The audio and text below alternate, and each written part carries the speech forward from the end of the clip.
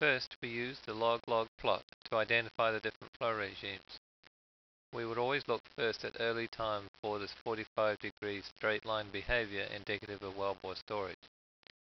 If we line up a unit slope line with this period, we would estimate the storage coefficient. Looking 1.5 log cycles ahead of this period, we would expect to find a radial flow region.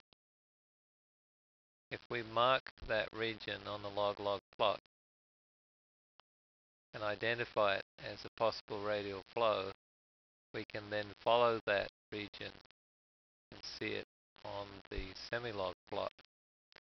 And as we can see here, there clearly is a semi-log straight line behavior indicative of radial flow in that region. If we align the semi-log straight line with that portion of the data, we then estimate the permeability and the skin effect.